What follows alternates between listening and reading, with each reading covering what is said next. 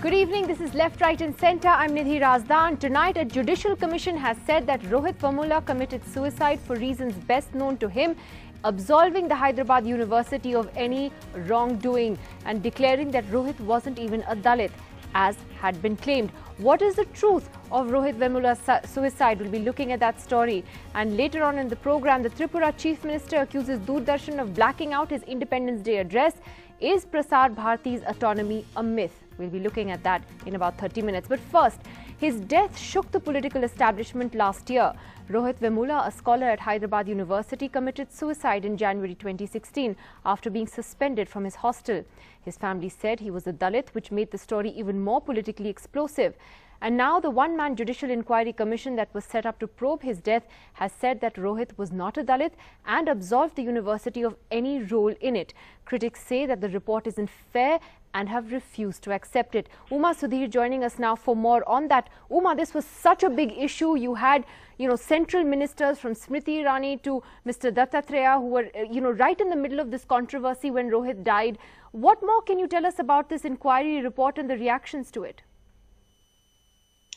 The report itself was submitted in August last year, and it is only now that the report has been made public. Of course, the report seems to have been selectively leaked at all times. In a sense, it would appear that it was meant to kind of prejudice public opinion as well, because those leaks had also suggested that Rohith Vemula is in fact not a Dalit, and that's what the report has found out. Whereas supporters of Rohith Vemula are pointing out that the terms of reference of this particular commission, one-man judicial commission that was headed by Justice Rupanwal, was not meant to find out the caste of Rohith Vemula at all. What it was meant to do is in fact look into the lapses or the omissions and commissions committed by the university authorities and the circumstances that in fact led to Rohith's death, and also the fact that what kind of systems can be put in place to address grievances. And now what the supporters are also pointing out is that an unusual amount of space in the report has been taken up. It has been devoted to the personal life of Rohith Vemula. It in fact says he's a very frustrated, lonely and person, and it was because of personal reasons that he had committed suicide. It points out that the suicide note did not directly mention the university authorities, of course, conveniently ignoring an earlier note in which Rohith Vemula had in fact written with a lot of anguish and spoken about the Dalit problems in the university. But it says that because 1 month has lapsed from then, and that the expulsion of Rohith Vemula and his friends from the university hostel, the report says, is not linked to the suicide at all. In a sense, giving a clean chit to both the union ministers as well as the vice chancellor of the university. And therefore, if he is not a Dalit, also the Prevention of Atrocities Against SC/ST Act, that would not apply to them. Back to you. All right, Uma, thanks a lot for that update on that big story. And joining us on the program tonight, we have writer Chandrabhan Prasad here in the studio with us, Mr. Rajat Sethi, Senior Research Fellow at the India Foundation, Professor Rakesh Sinha of the RSS, Prashant Bhushan, Senior Advocate of the Supreme Court, and we'll be joined by Rohith Vemula's close friend, Prashant Donta, in just a bit from Hyderabad. But let me first get comments from you, Mr. Chandrabhan Prasad. The fact is this is a judicial inquiry. It's a judicial commission that has gone into the circumstances that led up to Rohith's death. Are you going to accept this report? I mean, shouldn't we all respectfully accept it? Whatever report has said was the stand taken by the government representatives. The report only endorses that. And what Smriti Irani was speaking in Parliament was proved incorrect the very next day. I think this commission was set up, I am not sure, by the Ministry of HRD itself. Yes, it was. If it was instituted by Ministry of HRD, then this is a farce. It's a former High Court judge, though, who headed the inquiry. It's a one-man commission. There are judges around in this country, and if HRD Ministry is going to find a judge who is a former judge and who is fair enough, would not do, because it is a prestige question for the entire government of India. It is a clash of ideas between Dalit middle class and this government. It is a clash of ideas between Bau Sahab, Sangh, RSS and Dalits. So government cannot now take a back seat. Whatever report has said was the stand taken by the government before. But let me ask you specifics. The inquiry commission says that Rohith was not even a Dalit by caste, and that that this whole Dalit issue, as they've put it, were mainly organized by left groups and you know who basically sort of promoted that particular aspect. Now, how important is that aspect according to you? Rohith Vemula's mother is a Dalit, Mala. Rohith's brother is a Dalit. Rohith's sister is a Dalit. But father wasn't. I have written columns for 10 years in Telugu. Her father was a OBC, and after 7 years, he comes, 13 years, he comes to know that this lady is a Dalit. He married her unknowingly. The same day he commits atrocities on her, throws out from her house. He's a doubly cursed Dalits. They should have this much of sensitivity that the lady was thrown out of her house the moment her husband knew that she is a Dalit. And they say she is not a Dalit because she was born out of a OBC father. Okay, so you're claiming that this report by this inquiry commission by the former judge of the Allahabad High Court, Justice Rupanwal, because it was set up by the HRD ministry, has verbatim, word for word, gone with the government's version. You have no faith in it. Professor Rakesh Who will have faith in this country? Okay, Mr. Prasad, very sort of very agitated with this report, doesn't believe it. What are your first thoughts? It is democracy has right to agitate, but before agitating, he should read the report or should wait for rejecting the report. Premise that the report is a construe just to support the government, I think it is a false premise. We should not go by the false premise. Look, whosoever commits suicide. How can we be sure it's not? No, whosoever commits suicide, whether he is a Brahmin, Dalit or OBC, it is a matter of concern.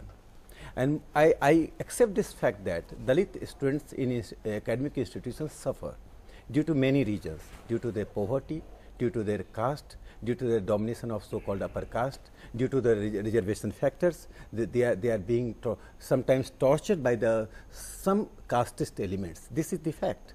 But here we are not discussing that question. Here we are discussing what was the reason for committing suicide. And when Judicial Commission goes to in the depth, it finds that the kind of propaganda was made by the big signboards. I say these people big signboards because in 6 decades, intellectuals patronized by the state got a big signboards.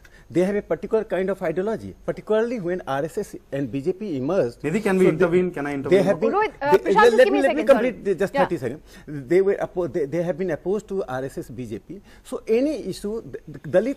My concern is that you are using Dalit as your tool. No concern for their empowerment, because had it been. So you believe let me just 1 second. Had it been so. Ambedkarites have always been opposed to RSS and BJP and their ideology. Give me a second. Have patience. Don't worry. You have time. Prashant, give me a second. Rajesh, who was killed in Kerala, is a Pulaya caste. He is a Dalit. So because he is a RSS man, so Rajesh Dalit identity is of no use. Have no concern for that. Neither Chandrabhan Prasad nor left parties nor intellectuals come to give a single statement for Rajesh. So I find you're saying that this death was okay. Propaganda. I have the concern for the family. I have concern for the mother. She lost her child. Whether she is a Dalit, non-Dalit, that is not my concern, and I cannot comment on the boy who committed suicide. Yeah, but the propagandist must do soul searching. Yes, Prashant, let me get you in on this. I know you're agitated about this report, but Prashant, it is a judicial commission of inquiry that has looked into this. Do you also believe, like Chandrabhan Prasad does, that it amounts to nothing? It's a fixed match between the inquiry commission and the government. Yes. I'll state this with evidence. First of all, this report is absolutely illegal and unethical because it has transgressed its terms of reference and gone into examining the caste of Rohith Vemula, which was never part of its terms of reference. And there is a specific act, Andhra Pradesh Scheduled Caste, Scheduled Tribe, Backward Class Regulation of issue of community certificate and governing act on the rules of issuing this certificate. And it is according to which the district magistrate is the competent authority to issue a caste certificate, and he is the sole authority to inquire into the claims of caste by any individual. Now, according to which already district magistrate had submitted a report that Rohith Vemula belongs to the scheduled caste category in the month of April. It is after this submission of report to the National Commission for Scheduled Caste that Justice Rupanwala has requested for extension of time in the month of May. It is after that this all absolute bunch of lies have been created by an unethical, illegal man who has headed this commission to favor his masters in Bharatiya Janata Party. And I take strong objection. I'm so sorry. How can you say this to a retired justice? Prashant, please control your tongue.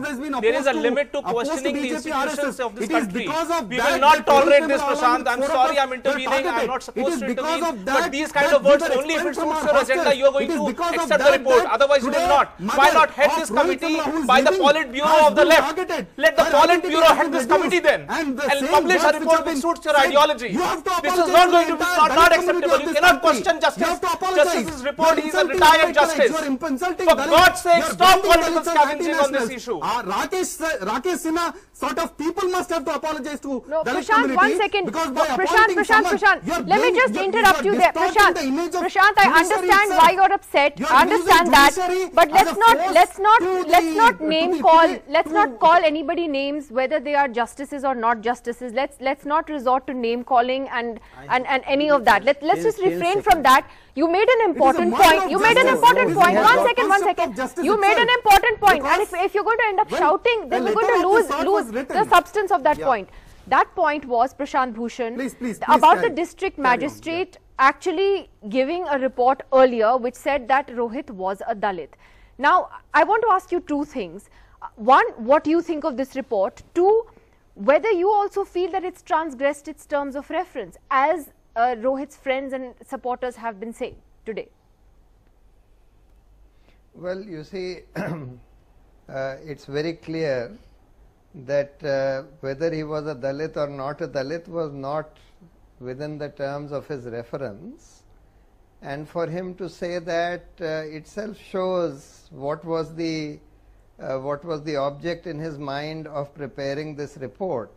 This report shows that in fact just because an inquiry commission is headed by a judge is no guarantee of its integrity or no guarantee of its independence. Unfortunately, whenever an issue becomes a political issue like the Sikh riots or the Gujarat riots, etc., and where the government selects judges of an inquiry commission, etc., usually you find that the reports of such judicial inquiry commissions are very biased, are politically biased in favor of the government that has appointed that commission.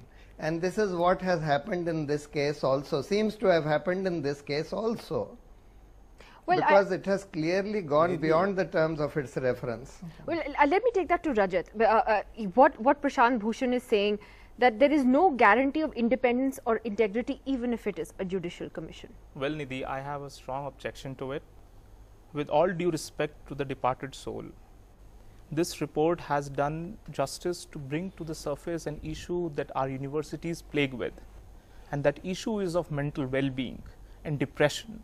A lot of university students, not just from Dalits, across the board, are facing a lot of stress because of multiple reasons. It's social, society setup, milieu, all these matters.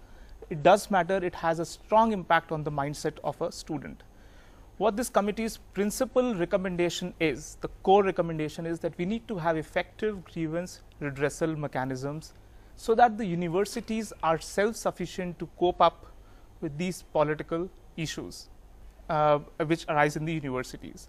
Now, what has happened is, for far too long, the political scavenging that has happened on this issue, make it a Dalit issue, then once the Judicial Commission tries to go into the details of it, see, the entire issue is embedded on this premise that this was a Dalit atrocity issue. But then you have the district magistrate's report that said he was a Dalit. An individual, a respected retired justice, you can keep on questioning. I mean, right, you can have a committee which is headed by your ideologues. You can make them sit. You can have the entire Politburo sit on this commission report. You can have the Congress Working Committee sit on it. We are not going to lead to anywhere. What I'm trying to tell you here is that once a justice report has come out, it has highlighted on rather non-political issues. It has highlighted on the university system and where all university systems need to quickly and urgently work on. We should take that recommendation and improve our university systems. And that is a very important aspect which gets absolutely, ignored because of the political narratives from across the aisle. But let me just be the devil's advocate and ask you, how can you say with certainty... One second, Prashant, one second, please, no interruptions. We're going to try and do this, please, in a civilized way.